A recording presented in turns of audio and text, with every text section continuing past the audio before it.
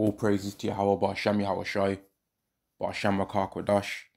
Double honors to the apostles and the elders of Great Millstone, and Shalom to the elect to the nation of Israel. Israelites, right? I've seen something happen, and the person was basically saying about how would I know that you're an Israelite, brother, if you ain't wearing your fringes? That's what I saw an Israelite say to another Israelite, right? And I thought that it was quite stupid for them to say that, to be honest with you, considering that the fringes do not make you an Israelite. But let me find the scripture on fringes, man. All right, let me find it.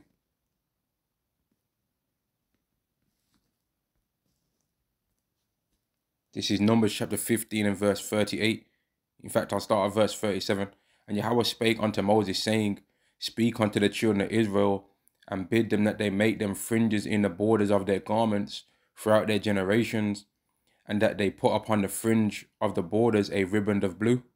And it shall be unto you for a fringe, that ye may look upon it, and remember all the commandments of Yahweh, and do them, and that ye seek not after your own heart and your own eyes, after which ye go a whoring, that ye may remember and do all my commandments, and be holy unto your power. Right? So that's the purpose of the fringes, that when you look at them, when you look on them, you're meant to remember to keep the laws. Right? So is it more important that somebody remembers to keep the laws, or is it more important that somebody has the fringes? Right? Which one's more important? Is it more important to look like you're keeping the righteousness of the laws more, or is it more important to actually keep them? Right? It's more important to actually keep them. But when you understand the scriptures, right, you understand that even keeping the laws does not mean that you're going to receive salvation, because the salvation isn't of works. Because if it was of works, then that would mean that men can boast, right? So the fringes really don't mean nowhere near as much as people think they are.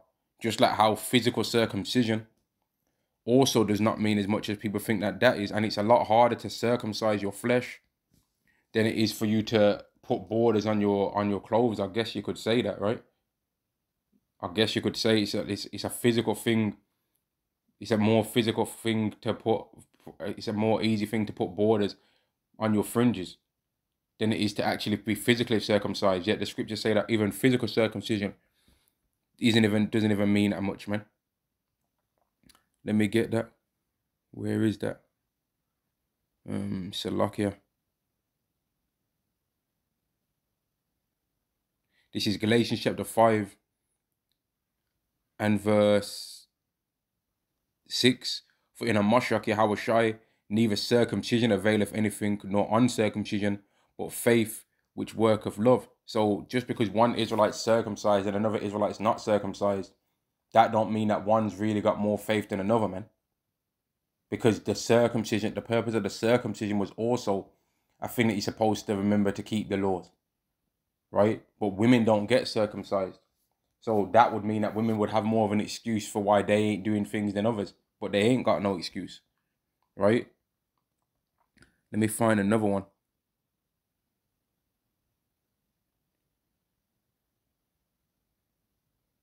There, here we go. Let me read this.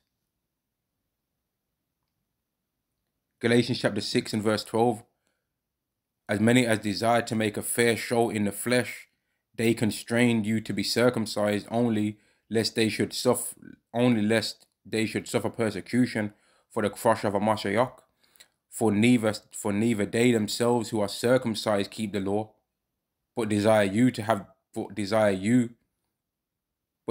have you circumcised, that they may glory in your flesh. And that's what people are doing with the fringes, right? All those Israelites that were in the fringes talking about, hey, brother, I wouldn't know how would I know you're an Israelite if you ain't wearing the fringes? Well, what's the 12 tribes sign for then, man? If you're saying that you need people to have fringes on to know that they're an Israelite, what's the point of the 12 tribe sign then? Is the 12 tribe sign prophecy not based on trying to get an idea of what most of the tribes look like?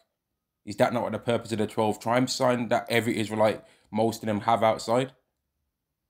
It's not about, you need to have fringes on, brother, for me to know you're Israelite. Nah, you don't. Now you don't, man. That's not the thing that makes you do that, because an Edomite could put fringes on them. And are you gonna believe that an Edomite, no matter how he's acting, because he's got fringes on, he's an Israelite? No, you're not gonna do that. Verse 13 again. For neither they themselves who are circumcised keep the law, but desire to have you circumcised, that they may glory in your flesh. So just like how people was in the times past telling other men to get circumcised, even though they wasn't keeping all the laws and they were circumcised, so, but they wanted other men to get circumcised, so that could be like, see, I've had this many people that have got circumcised just this week. And that's what Christians even do. Even Christians do that kind of stuff with baptism, man. They want to baptize people. They want to take a photo of them. They might catch them crying after they've been baptized with their eyes looking up to the sky, right? Then they put it on their Facebook page to show, look how many people I've baptized. Look how many people I've personally brought to the Lord. So that they can try and make out like they're doing something, like they're giving people salvation when they're not, man. So just like how you're not supposed to glorify in baptizing people, you're not supposed to glorify in wearing fringes. And you're not supposed to glorify in being circumcised neither, right? Because if you've been circumcised according to the law, what can your boast really be when circumcision according to the law was done when a man is 8 days old? Who remembers being 8 days old? Who remembers that? So just because another brother, when he was 8 days old, didn't get circumcised, right? Does that mean you're better than him because your parents decided to circumcise him when he was 8 days old? No, it don't. Because it's about the works that somebody does. So if one person's got fringes on and they're circumcised and they was baptized in the name of Yahweh Shai also, right?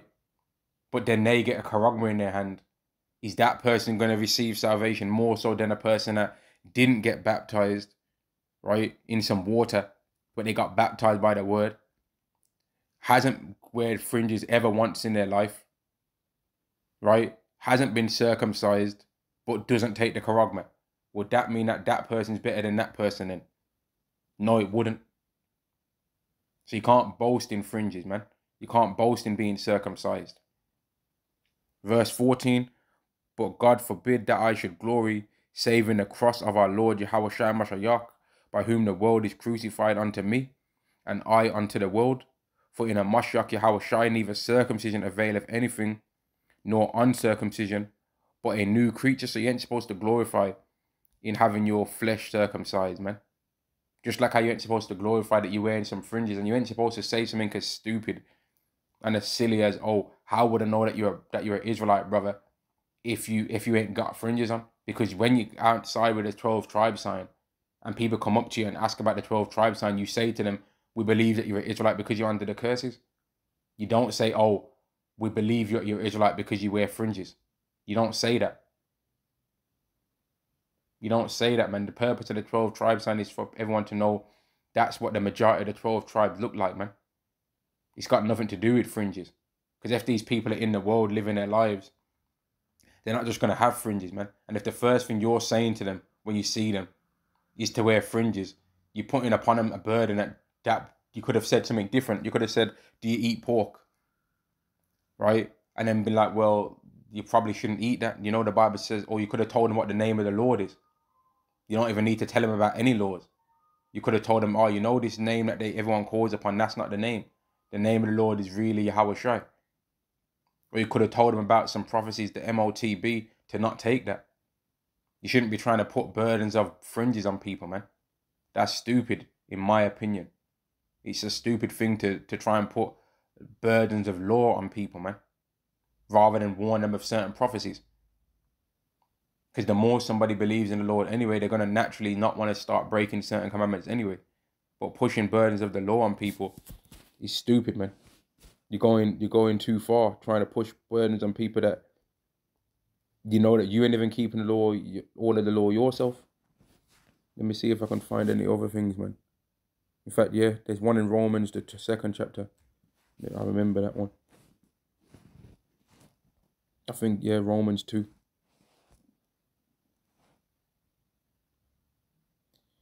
This is Romans chapter 2 and verse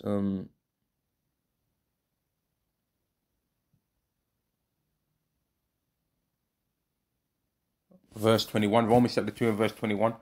Thou therefore which teacheth another, teachest thou not thyself? Teachest thou not thyself? Thou that preachest a man should not steal, dost thou steal?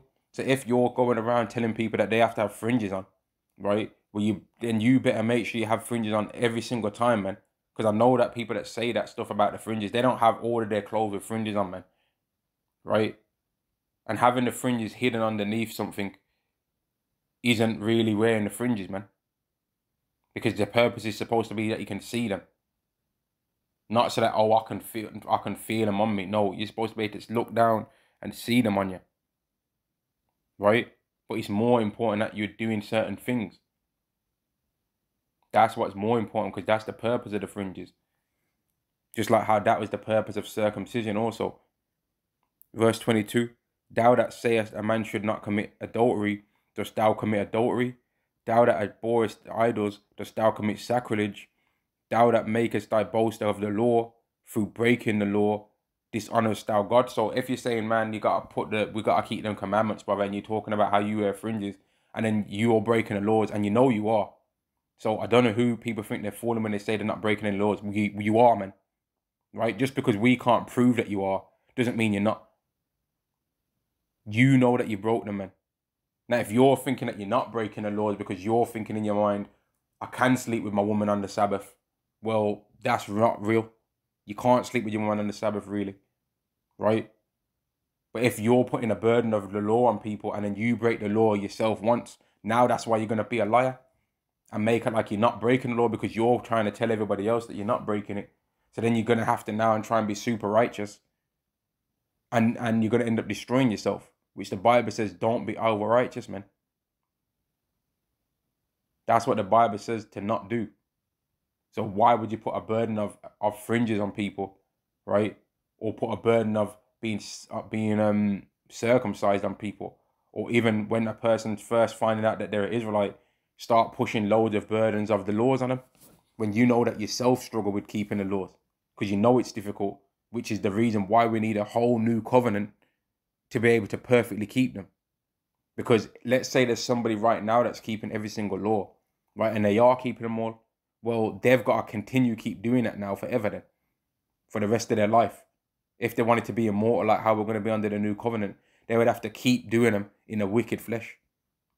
But Yahweh is going to have mercy on the Israelites and give us a perfect flesh that we can just naturally keep the laws. The same way how we breathe, man. Just like how there's precocial animals that are born being able to walk. The Israelites are going to be born keeping the laws, man. They're going to be born knowing how to keep the laws. But putting a burden of laws on people right now is stupid, because you know yourself that you ain't doing them all. For all the people that say stuff like that, man. And this is a lesson for people that are nervous about people that keep talking to them about the laws all the time, man. Verse 24, for the name of God is blasphemed among the Gentiles through you, as it is written, for circumcision verily profiteth, if thou keep the law. But if thou be a breaker of the law, thy circumcision is made uncircumcision. And you can say the same thing about fringes. Fringes are good to have on all the time if you're keeping the law, and if every single time you look at them, remember, don't to sin. But if you're trying to do it as some kind of new fashion trend, well, then you're going off, ain't you? And then if you commit a sin with the fringes on, isn't that worse than if you committed a sin without the fringes on, because you had the fringes on? So why didn't you look at them to know not to sin? Since you thought that the fringes was the most powerful thing, right? Rather than actual faith. Now, can wearing fringes be a show of faith? I guess it can, right? I guess it could be. But you're not. Why are you going to be overzealous for fringes when anyone can put fringes on? And a heathen can put fringes on their garment and border blue. Esau could put fringes on his garment and border blue. Does that mean that he's righteous now? No, it don't. Esau can get circumcised. Does that mean that he's righteous now? No, it don't, man. Esau's from Abraham too, and he's from Isaac. So if he wears fringes and had been circumcised, does that mean he's righteous now? Does it even mean Esau is righteous if he starts keeping it? Does Esau become part of Abraham's promise if he starts keeping the laws? No, he don't, because the promise was made to Abraham and his seed.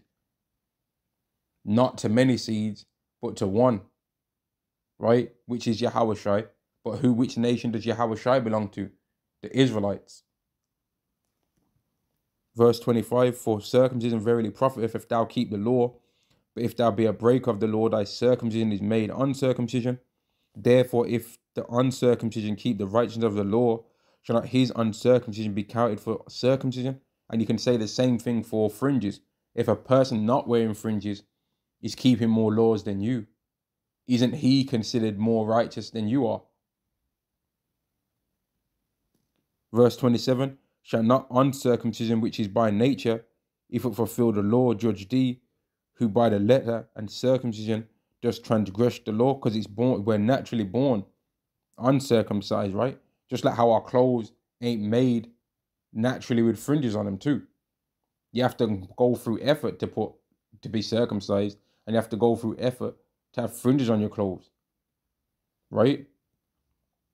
Who by the letter and circumcision does transgress the law. Verse 27 again, and shall not uncircumcision which is by nature, if it fulfill the law, judge thee, who by the letter and circumcision does transgress the law.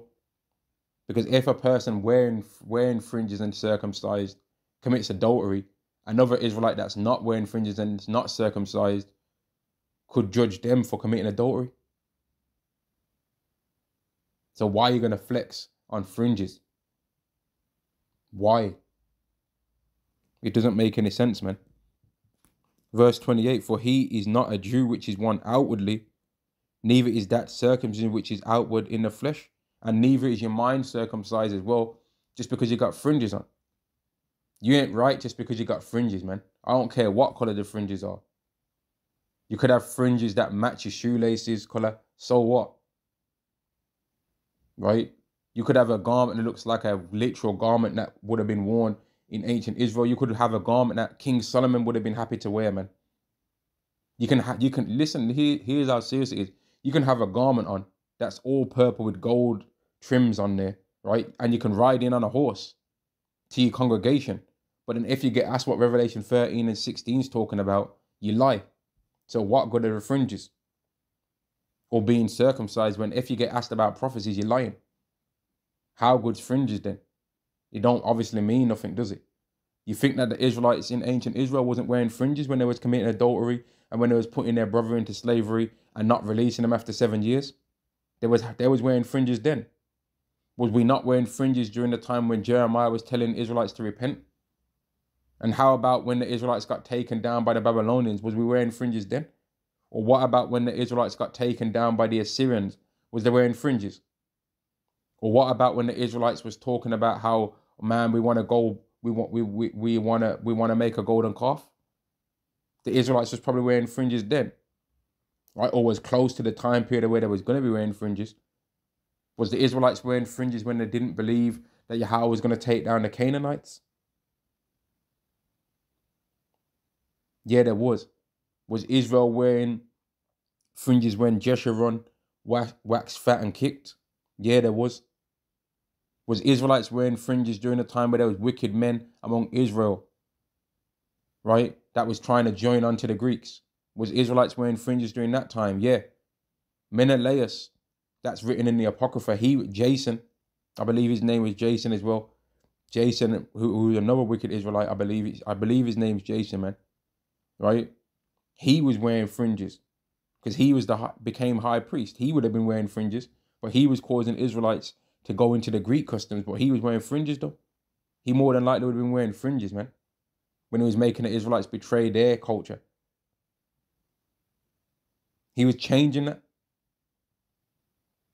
But he was a high priest though. So fringes, what does it really mean, man? It's about the content of a person, what they do.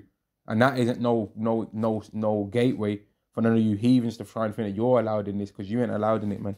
You ain't part of the covenants. Verse 29, but he is a Jew which is one inwardly, and circumcision is that of the heart in the spirit, and not in the letter, whose praise is not of men, but of God, right? And the inwardly thing comes from Yahweh. No man can make their inward portion, man. No man made their own spirit, It was all given by Yahweh.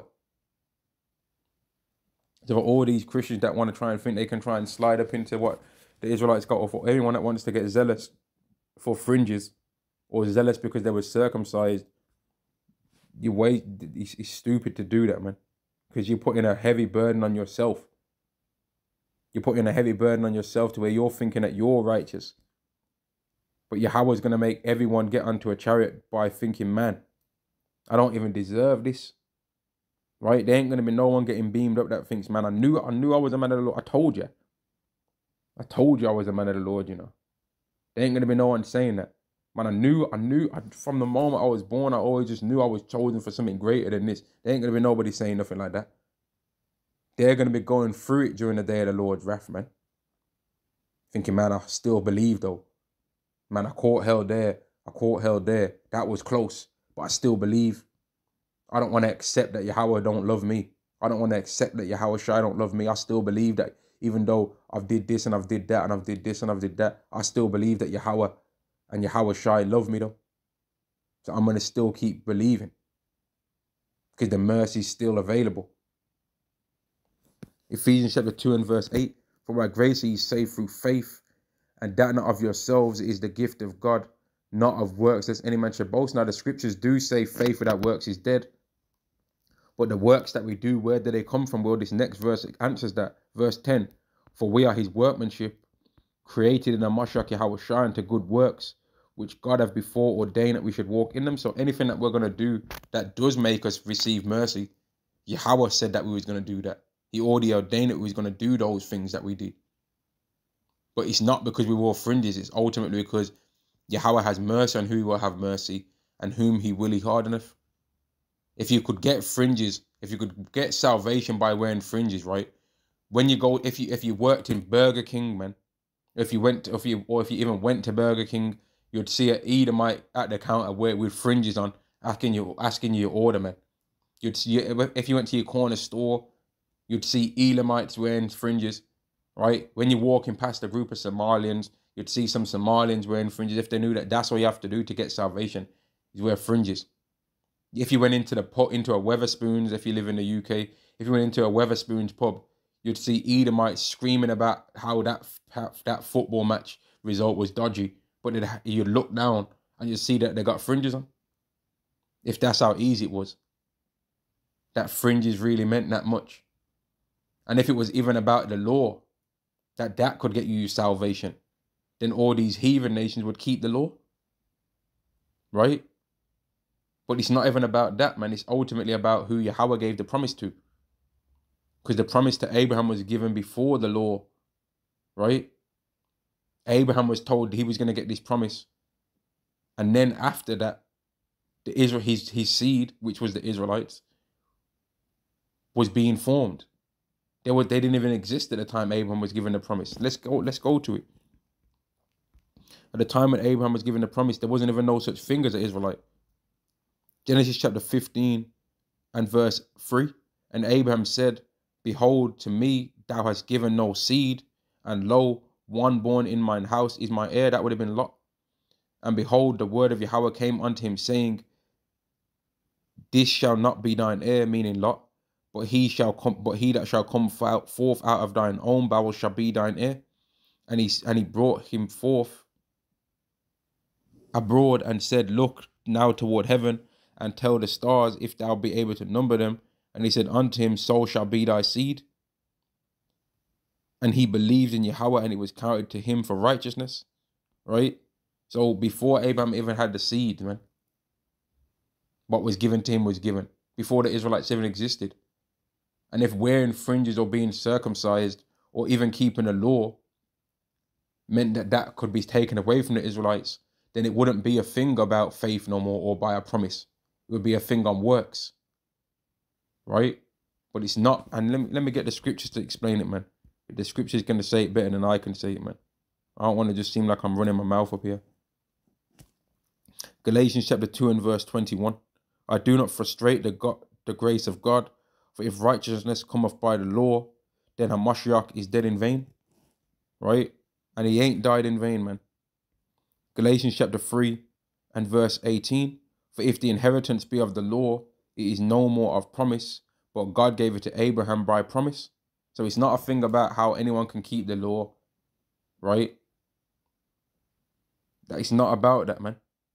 It's not about, oh, I can keep the law to get what you Israelites are supposed to get. Now you can't. If you ain't an Israelite, you ain't been promised this and you can't get it. There's no way that you can. There's no way. Let me show it, man. Let me show in the scriptures that there's no way. Because who's the main one that wants what Jacob's got? Is it not Esau?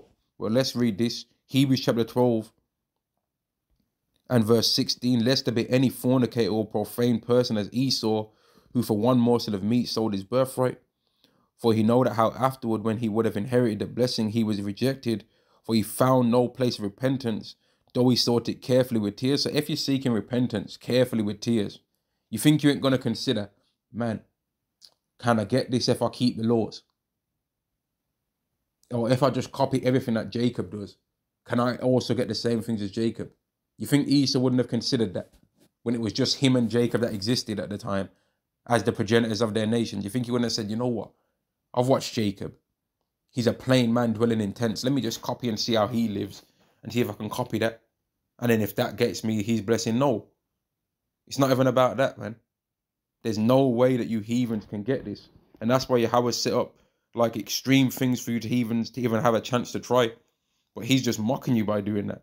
Jeremiah chapter 31 and verse 35 does say, if Yahweh, which gives the sun for a light by day, and the ordinances of the moon and of the stars for a light by night, which divideth the sea when the waves thereof roar, Yahweh of hosts is his name. If those ordinances depart from before me, saith Yahweh, then the seed of Israel also shall cease from being a nation before me forever. Thus saith Yahweh, if heaven above can be measured, and the foundations of the earth searched out beneath, I will also cast off all the seed of Israel for all that they have done, saith Yahweh. Now watch this. Jeremiah chapter 33 and verse 22, as the host of heaven cannot be numbered, right? Neither the sands of the sea measured, so will I also multiply the seed of David my servant, and the Levites that minister unto me. So even David himself is going to be given whole multitudes of seeds, man. Right? David is going to have many sons in the kingdom of heaven. Many. Right? And so are the Levites too. And when you go into other scriptures in Isaiah 60, for example, all the Israelites are ultimately going to become a nation. Each Israelite is going to become like a nation, man. Each individual person that comes from a tribe, there's going to be thousands of them. He's going to have 1,000 sons, and each of his sons might have 100 sons. So how many men is that ultimately belong to that one man's line? Right? And then how many men is that going to be that ultimately belong to the man that's their tribe's named after? How many men are going to belong to the tribe of Benjamin? If one man from Benjamin has 1,000 sons, but then that man, each of that man's 1,000 sons have 100 sons each, how many people then belong to Benjamin? How many? Loads. Sands of the sea amount.